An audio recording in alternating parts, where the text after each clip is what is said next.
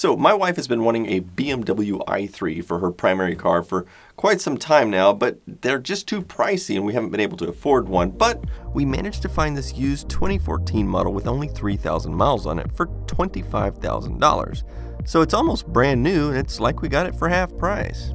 Okay, so I've decided to create the ultimate i3 review. Now, I'm not going to sit here and talk to you about cup holders or sun visors. I'll leave that to the professional reviewers, but I'm going to tell you about the stuff you really want to know.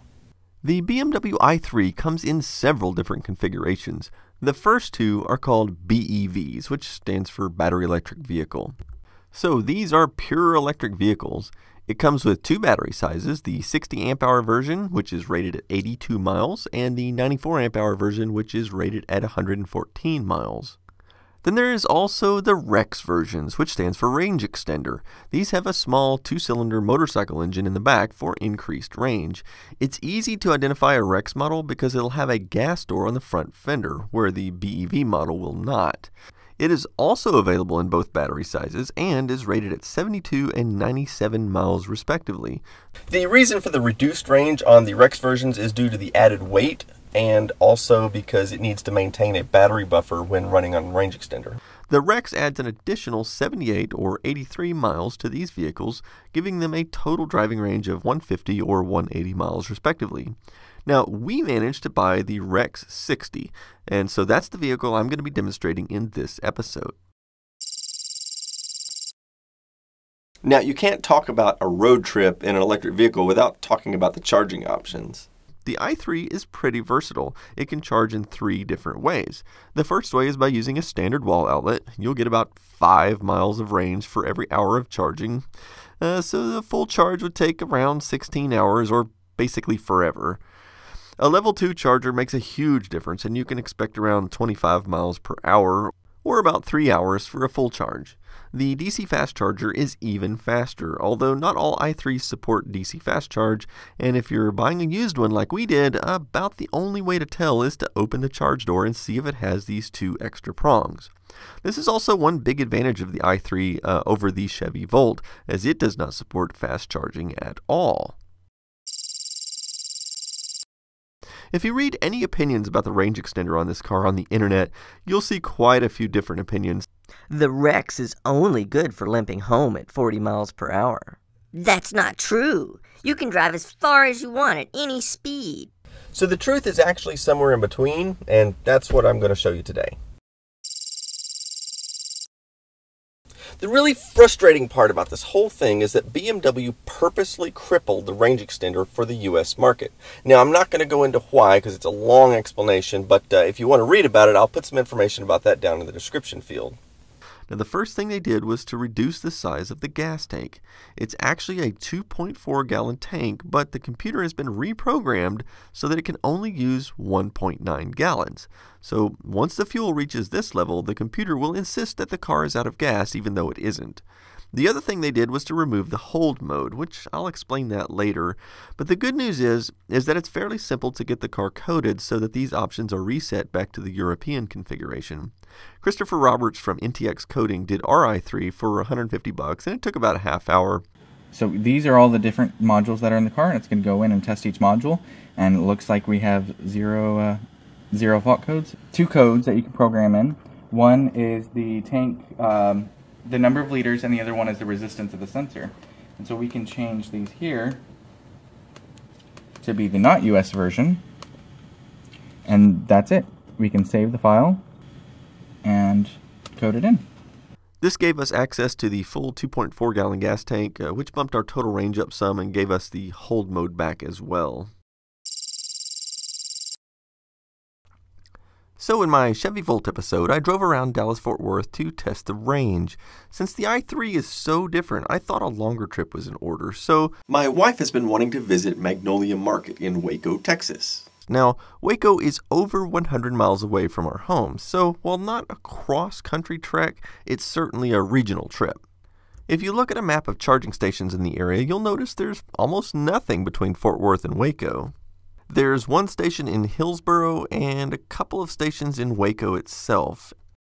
And if you look for only the high-powered fast charging stations, there are 0 such stations. And so we're going to be driving into what I would call an EV desert. So my wife loaded up the car, and we also made sure to include the portable 120 volt charge cable in case we needed it. And so off we went.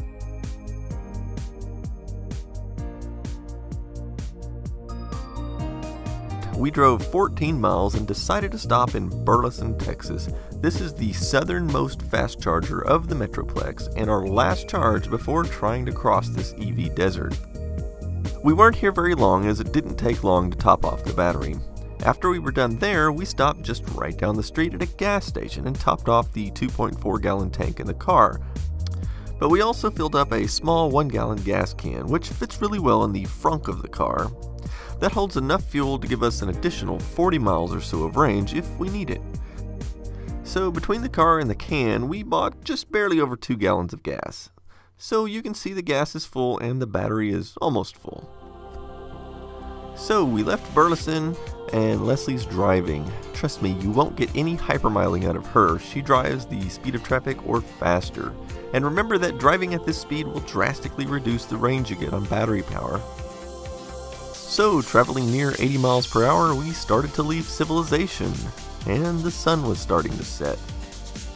So we were definitely going to wind up driving in the dark. We decided to stop in Hillsboro and check out the charging station there. These are not fast chargers, so we did not charge here. We didn't want to sit here for like an hour just to get some meaningful amount of charge.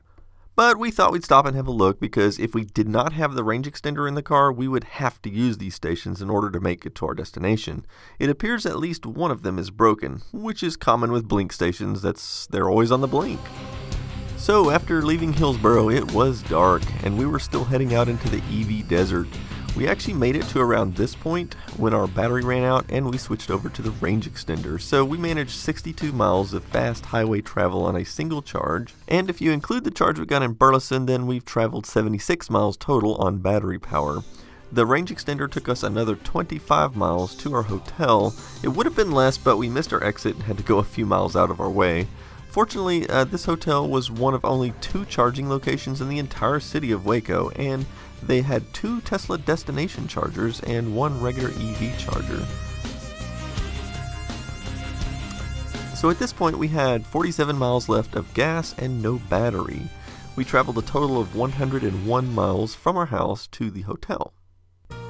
When we got up in the morning, of course the car was fully recharged. Leslie took this opportunity to clean the bugs off the windshield from the night before, and we also accumulated quite a few bug guts on the front nose of the car, but we'd have to deal with those later.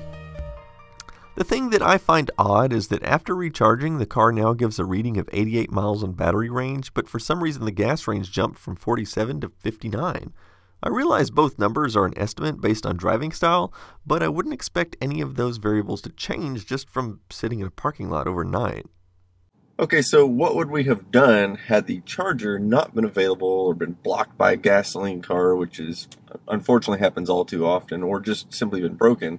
Well, with this car, we would have had 2 alternatives. One, we could have used the 120 volt charger, which we brought with us, and found a wall outlet somewhere on a pole or a wall or something to plug it into. While it is slow, it would have given us a significant amount of charge overnight. The alternative is we could just use the range extender and deal with any limitations there might be with that. So, believe it or not, it might actually be possible to use one of these Tesla stations with an appropriate adapter, because these are not superchargers. These are really just regular 240 volt chargers. They call them destination chargers. And there is an adapter you can buy that will allow you to use this on any electric vehicle. So when we left the hotel, we could finally see some of Waco, and it's a much larger city than I thought. They even have a huge stadium and a big college. But I also ran across this Goodwill store quite by accident. Now, the funny thing about this is I watch Lazy Game reviews and how he goes thrifting in these Goodwill stores and finds all kinds of goodies. I do have some Goodwill stores around my place, but they're just full of clothes and dishes and other junk. But I thought, what the heck, let's just take a look. So there were, of course, racks full of junk as to be expected, but I did see these 2 things that caught my eye. I saw this keyboard by Fisher-Price that actually appears to connect to a television, and I was quite curious as to what it did, and it was only $10, so what the heck. But I also found this vintage Casio keyboard for 10 bucks. And by the way, it amazes me how many people don't realize I have another channel called 8-Bit Keys where I feature these vintage musical electronic devices. So if you haven't seen that yet, check out the link in the description. I'm sure I'll eventually be doing episodes on both of these things I picked up. We also passed by the Dr. Pepper Museum, which is apparently the original birthplace of the soft drink, and there's even a museum where you can go inside and see the old bottling plant. Anyway, here's the Magnolia Market. This is what Leslie came to see, and she signed their guest book, but man, was this place crowded. And to be honest, I can't see what the appeal is of this place. There's nothing in here I'd want even if it were free. But I guess I'm not the target customer.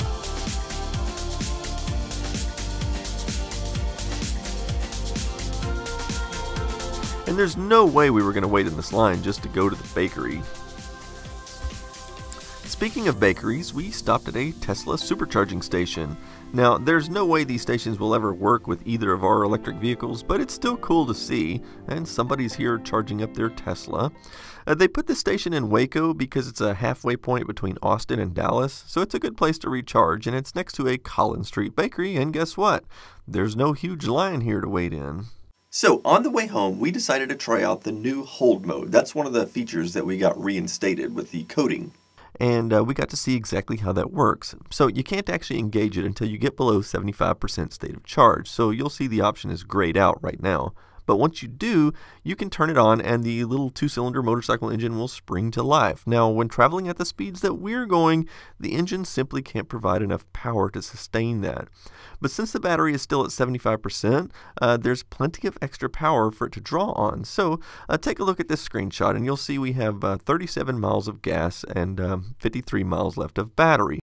This little white arrow is supposed to indicate where you are holding the charge, but after driving at high speed for a while, you'll notice the gas drop to 4 miles, which is to be expected, but also the battery has lost some power as well, and that's because at 80 miles an hour, it has to pull just a little bit from the battery to sustain that speed.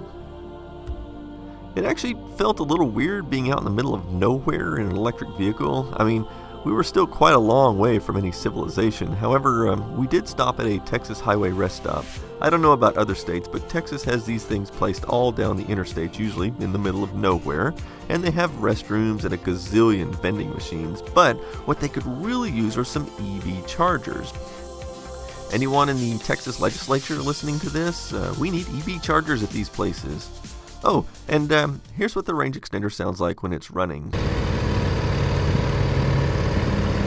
So we ran out of gas around this point. We could have stopped and filled up from our little can, but it appeared we had enough EV range to make it all of the way home. So we just went straight there. We didn't even stop at the fast charger in Burleson. And we did make it home with 16 miles remaining. Since I have no use to keep a can of gas around the house, I went ahead and poured the gas into the car where we can use it some other time. So we drove over 200 miles in total for this trip. And even if we had not been able to charge in Waco for whatever reason, we still could have made the trip back with just using the range extender. Although granted, our top speed might have been limited to maybe 70, 75 miles an hour, but that wouldn't have killed us. So one last thing, I did release an early copy of this video to some of my screeners, and it was pointed out to me that it's probably not a good idea to encourage people to put a tank of gas in the front of the car because apparently it's part of the crumple zone of the car and could be dangerous in an accident. Just thought I should point that out. Okay, so I should mention that if we had the i3 with the larger battery pack in it, we could have actually made this trip without using the range extender at all. Now, I will mention though that Waco is probably about as far as I would ever want to drive, at least here in Texas, without having a range extender because we do have such a limited charging infrastructure. So one obvious question that I should probably address is the Chevrolet Bolt EV. It's not on the market at the time of this video, but I think it will be the largest competitor to the i3 in the near term. With 238 miles of range, it could have made the whole trip to Waco and back on a single charge, and it will be cheaper than the i3. So believe it or not, we were actually waiting on the Bolt EV. That's actually what my wife wanted to buy, but We came across this i3 at roughly half the price, and we thought it was a good deal, so we bought that instead. And to be honest, even though the Bolt has a lot more EV range, there's still no way, at least today, that you can drive a Bolt EV from, say, Dallas to Houston. There's no charging infrastructure between here and there, but we could do that with the i3. So I will be doing a follow-up or a part 2 of this episode where I'm going to take this i3 to the drag strip and race my Volt. So stick around for that. And then after that, it will be back to our regularly scheduled programming on vintage electronics. Stick around.